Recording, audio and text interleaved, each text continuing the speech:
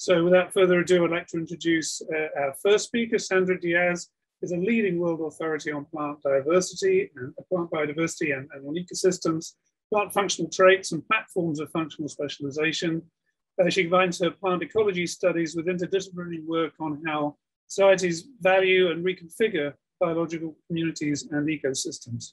And that's a theme she'll be pursuing today. Sandra, look forward to your talk. Thank you very much. Good morning, everyone. I am a macroecologist. I hope you can hear me well.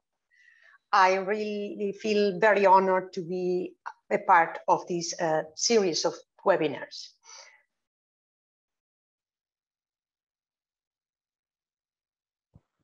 One of the most remarkable things about plant life on Earth is its astonishing diversity of form and function. As well as being a continuous source of inspiration, this poses a formidable challenge. If we are to understand and manage biodiversity and ecosystems, we can't deal with each species as a separate case. We need to identify some general principles underpinning this exquisite complexity. So we set out to describe essential axes of specialization at the level of the whole plant, at the global scale, and considering all three major functions in a plant's Darwinian struggle for existence: growth, survival, and reproduction. In order to make this operational, we needed to find a minimum set of plant traits that together would encapsulate all these functions and at the same time would be available for a very large number of species worldwide. So we finally settled for plant height, seed or spores mass, leaf mass per area, leaf nitrogen content, leaf lamina size, and stem specific density. Thanks to the global communal database of plant traits, we managed to build this dataset. It contains a very wide variety of vascular plants, and it contains also the most extreme values of these fundamental traits known to science. And it includes over 40,000 vascular plants.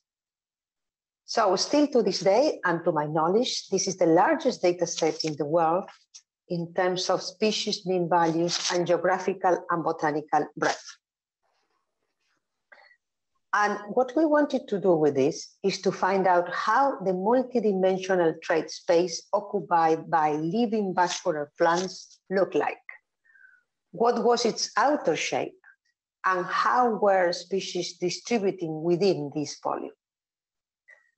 So if we imagine a 6-dimensional volume, each dimension corresponding to one trait, if every combination of trait values were possible and equally popular, then we would observe a hyperdimensional, quasi-spherical, serenely homogeneous cloud or blob. So we did build the empirical 6-dimensional trait space. And you can see here some 3-dimensional projections of it. And then we tested this observed hypervolume against a group of formal null models. And in a word, we found that the observed phenospace of vascular plants is definitely not a quasi-spherical homogeneous cloud. There are strong constraints to what combinations of traits are possible, or at least likely. The multidimensional trait space is rather flat and constrained. like the galactic disk of the Milky Way. Or using a more domestic metaphor, if you like a flat bread. The trade space actually occupied is so constrained that about 3/4 of the whole variation is captured by a single plane. This plane, which we name the global spectrum of plant form and function. This plane has two major axes of variation. One axis is in this direction, reflects the size of whole plants and their leaves and seeds, goes from small plants with small leaves and tiny seeds, all the way to very tall plants with large seeds and large leaves, from that width to Brazil nut. The second major dimension, this one,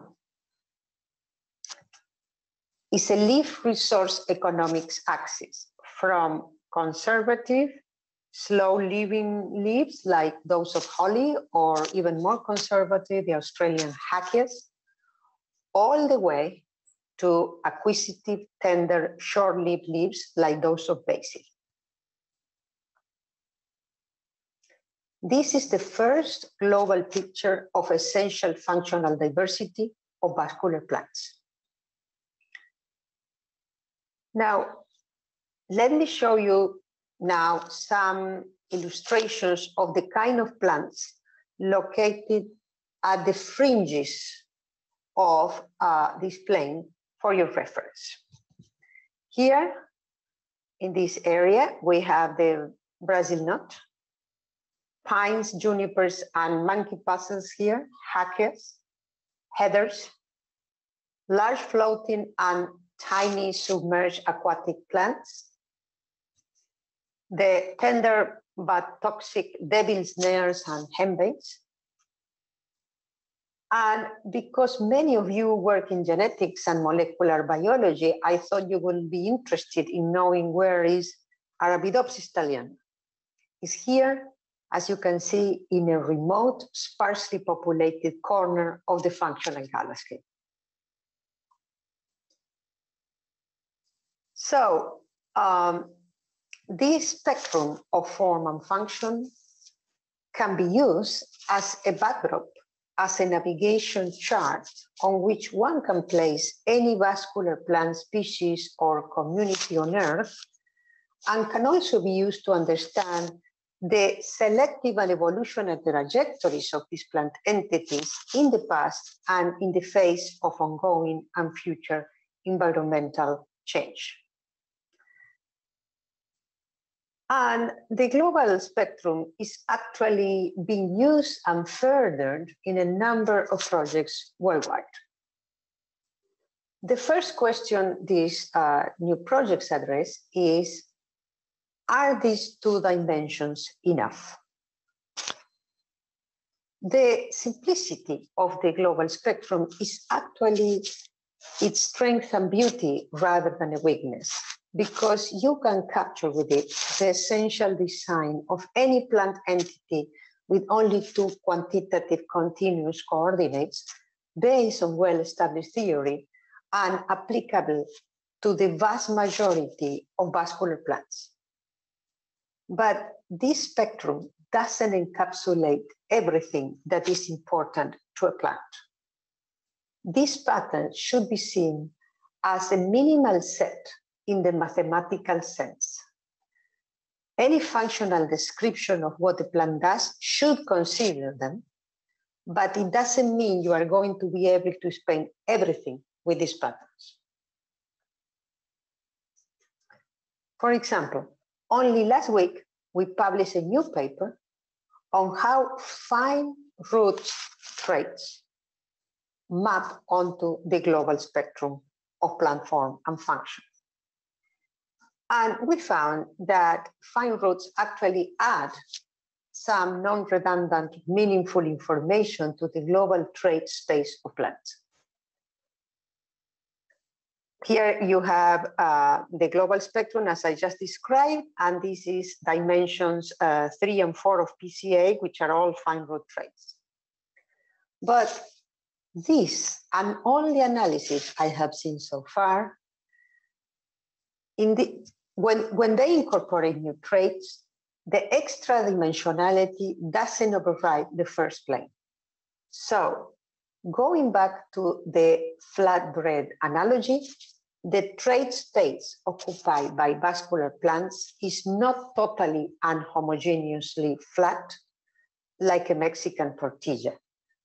Rather, it looks more like a chapati or pita bread with varying thickness, with lumpier and flatter places, but the hypervolume is still predominantly flat, dominated by size and leaf resource economics.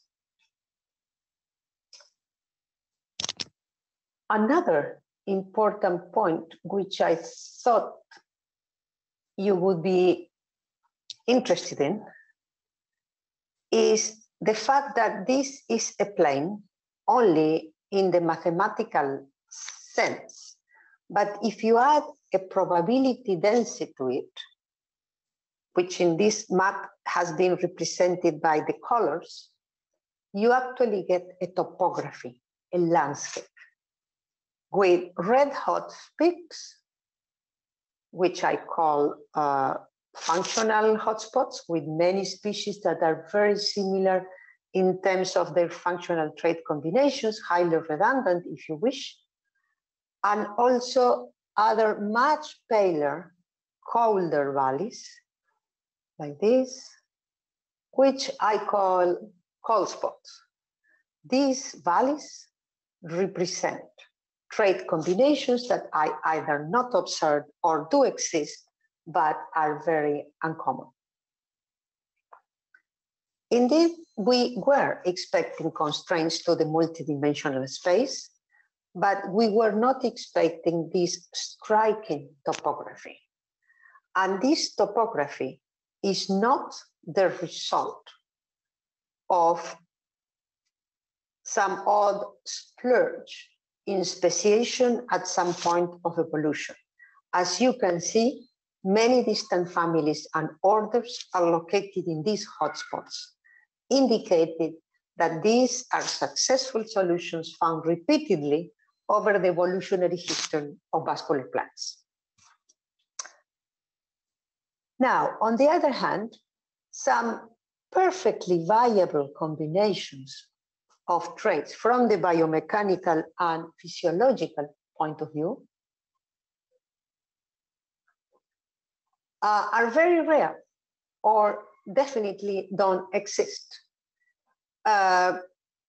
Presumably because they are eliminated by or are under strong negative selective pressure from natural selection. Now, the question we and other colleagues asked next was, can this topography of the functional landscape of vascular plants change over time? Can the peaks and the valleys shift? And do we humans have a role in it?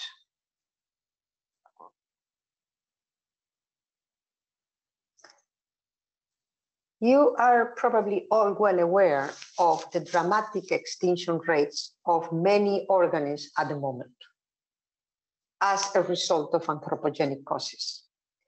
And plants are not exception. But these general numbers obscure the fact that different kinds of plants appear to be threatened to very different degrees and in very different ways. And these taxa happen to be placed in very different areas of the global spectrum. So we use the sampled red list, which is a non-biased version of the red list of the International Union for the Conservation of Nature, and mapped these species from the sample list onto the global spectrum. This still work in progress, but quite roughly, least concerned species seem to be spread everywhere in the spectrum. near threatened species are more restricted, and threatened species are disproportionately located on the right side of the plain, and especially the southeast corner, so to speak. And this corner happens to be an area in trade space that might have been a hotspot in the distant past, but no longer is one. So here you get low redundancy as well as disproportionate threat. So this area here is a blinking red traffic light in the functional space of vascular plants. But human pressure is not only about thinning already thin areas of the global plant phenospace. We found something interesting in this particular area of the spectrum, which is a really acquisitive, nitrogen-rich, live, fast, die young neighborhood. This is the area in which are located most of the species strongly related with us, either because they are our crops, peridomestic weeds, or they are sources of poisons, or recreative or medicinal or traditional drugs for decades, centuries, millennia. You don't get a species hotspot here because in the wider picture of the world's flora, there are not that many species in that particular corner. But if you look at the level of varieties, there is a huge concentration of them. And they are disproportionately important to us and to a very large degree created by us. So this is a natural functional cold spot in phenospace in which we have been trying to build a warmer spot for millennia. But our deliberate sculpting of plant form and function, remarkable as it is, has involved only a tiny fraction of the whole phenospace of plants.